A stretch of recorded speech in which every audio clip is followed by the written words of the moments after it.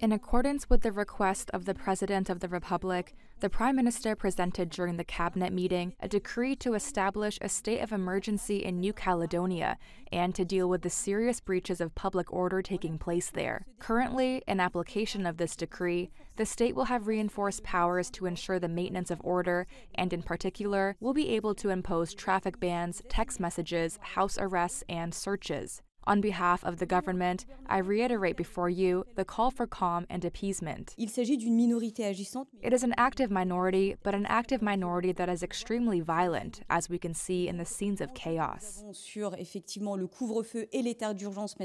And so what's at stake for us now, with the curfew and the state of emergency, which was presented at the cabinet meeting and which will come into force from 8 p.m., is precisely to bring back calm and serenity. On the streets of New Caledonia Monday, rioters burnt cars, clashed with police and set up barricades amid plumes of smoke. Chaos ensued on the French-ruled Pacific island after protests over plans to change the territory's voting system turned violent. Authorities in the territory brought in reinforcements, imposed a curfew in the capital Nouméa and shut the international airport.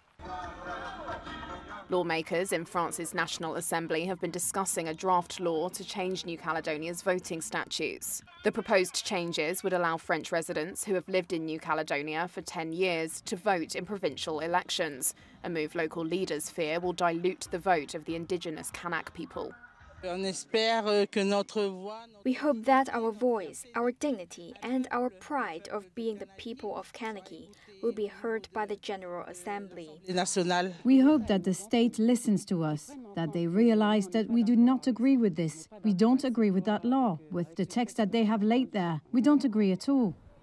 New Caledonia's Interior Minister said dozens of police had been injured and many people had been arrested over the last 2 days. Mike Lightfoot, a New Zealand national, is on holiday in Nouméa with his wife. We ended up coming down into the town and the streets were on fire. They were rioting in the streets, quite a frightening experience actually. And then as we approached one of the roundabouts, there would have been about 150 people there rioting. They had the roundabouts all on fire, black smoke. One of 5 island territories spanning the Indo-Pacific held by France, New Caledonia is the world's 3rd largest nickel producer. It's also integral to French President Emmanuel Macron's plan to increase Paris's influence in the Pacific. New Caledonia is over 12,400 miles from France and 930 miles east of Australia. Of a population of 270,000, 41% are Melanesian and 24% are of European origin, mostly French.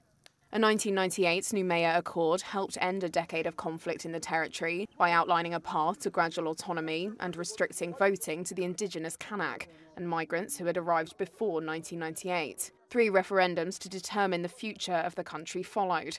Independence was rejected in all of them.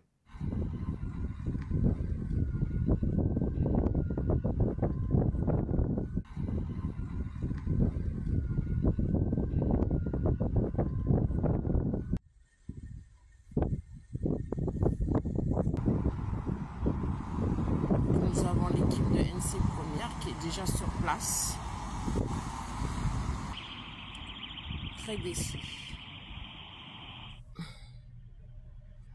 Voilà notre bureau Valais. Lingerie, elle est ouverte donc.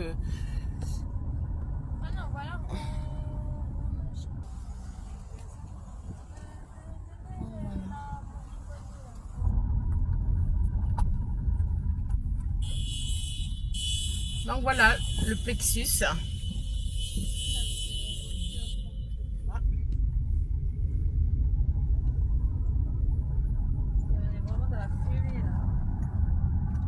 On est asphyxié par la fumée.